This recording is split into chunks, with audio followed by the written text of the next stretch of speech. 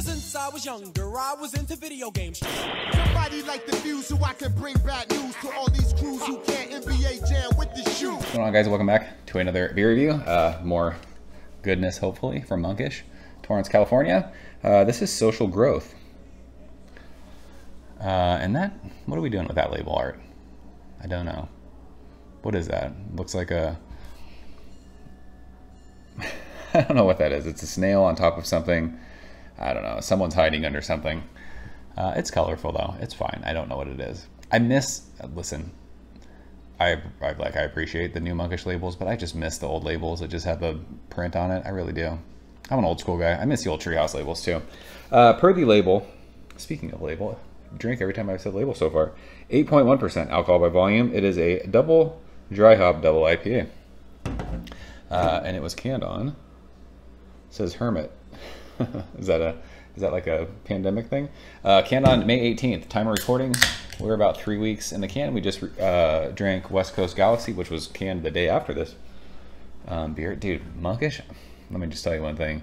They have been brewing and canning a shitload of beer, and it has been amazing if you are in California, because they are shipping beer. I'm sure everything is going to change once restrictions are lifted next week. What are we, 10 days away? And then people are going to the brewery again, because more beer is going to get kegged and all that stuff, so cans won't be as plentiful. But holy smokes, Monkish has been killing it the last like 6 months. They just have, it's crazy. So let's get into this one. We're using our Monkish glassware because beer tastes better out of proper glassware. You guys know that, and it looks hazy AF. I don't know, I didn't look this beer up, but my BFF Craig sent me this, and it looks like that head wasn't even going to form. But it's like half a finger and it's dissipating quickly. I don't know if this beer is like heavily oated or if it's just the hops. That head is not sticking around. It's kind of rocky, sudsy, not a whole lot going on in the middle of it. It's bright white. It is hazy AF. Look, dude, this glass, I'm in love with it. I am in love with this glass. So, Monkish, I mean, I've talked about other West Coast breweries. Monkish, like, I became a Monkish fanboy hard when I first drank them, and my thoughts and feelings about them haven't changed. I mean, I've had other breweries like on the West Coast that I really, really, really like. I love, but for me, Monkish is the best West Coast brewery as far as like hazy beers go. They just are. It's just the way that it goes. So if you disagree with that, it's fine to be wrong. You're fucking wrong. Monkish is the best. So let's shove our fat nose in this one. I don't know what's in this beer. Let's just guess. You want to guess with me? Let's do it. This smells like classic Monkish to me. It smells hoppy. It smells like it's going to be bitter. It smells intense. It smells thick. So I don't know if because this is like the second beer of the week. I don't want to say this smells boozy, but it smells like a big beer, but it's only, what do we say, 8.1%? This almost smells intense like their triple IPA smell, which is, I don't know, that just might be my nose. That could just be me. But this is heavy citrus, orange, sweet tangerine. There's tropical fruits. It's like stone fruity, I think. But yeah, this just smells really intense, really heavy, really thick. And I know you can't smell those things, but if you've drank Monkish beers, I think you know what I'm talking about. Maybe, maybe not. It smells fucking awesome. It just smells, I don't know why this smells so like huge to me. Huge aroma. It smells a lot higher of an ABV than 8.1% would be like what you would expect to smell from that. But like a good amount, like a good just like white bready crackery thing underneath all that. It's just like, this is such a fucking explosion of hops. And like hops mixed with juice, mixed with tons of citrus, mixed with tons of stone fruit. It's the best way to describe it. So let's go and taste it, Craig. I love you, bro. Cheers.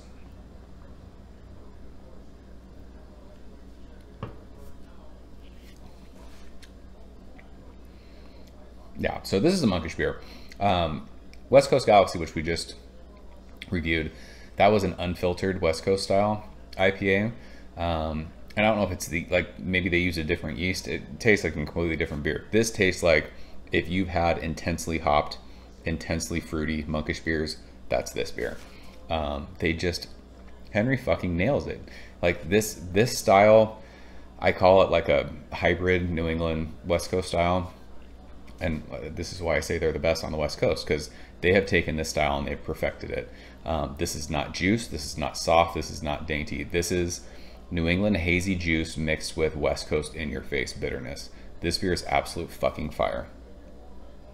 I can't wait to look this up on Untappd and see if people talk shit about it. I feel like ever since Monkish has canned a lot more beer, people are like, it's not that great anymore. Because the hype has died down and they can't trade fucking 27 cans for one can like old school Monkish assholes used to trade for. Or used to ask for. This is intensely pithy, tons and tons of citrus, oranges, grapefruit peel, a little bit of like lemon zest bitterness. It's stone fruity, peachy. There's even like a piney, kind of a sprucey thing. I don't know what that's from, and maybe that's still my palate being affected by the West Coast Galaxy beer that we just drank. But there's like a old school, like sprucey green hop matter aspect of this.